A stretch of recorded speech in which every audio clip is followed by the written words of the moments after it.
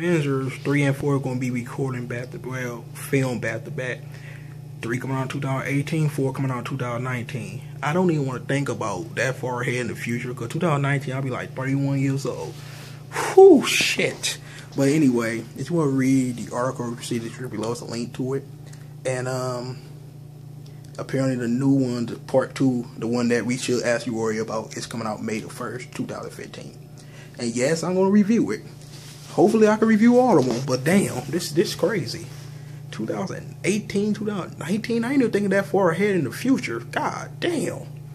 That like Toy Story 4 coming out in 2017. God fucking damn. But I enjoyed the first Avengers. It was one of the best Marvel movies. One of the best Marvel movies I ever seen.